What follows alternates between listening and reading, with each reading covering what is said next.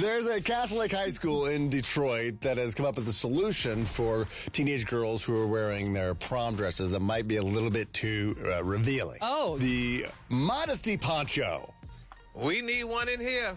It was put on display in the lobby at the school and said, if your dress does not meet our formal dance dress requirements, no problem.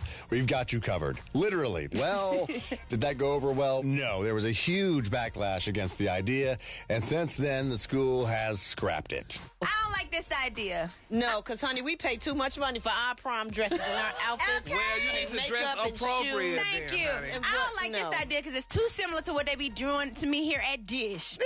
Whenever y'all see me and I have on the Dish Nation shirt, that's because they trying to modestly cover me up. Yeah. We can't have another nipple gate here. No, we No, can't. it's This always is- nipple police. So when y'all see us with that Dish Nation shirt, they're trying to cover our nipples. Free them. No, this is a Christian Hey, show. We please. don't need to be seeing y'all nipples. Hell. That's our thing. Want me to whip out my shtick?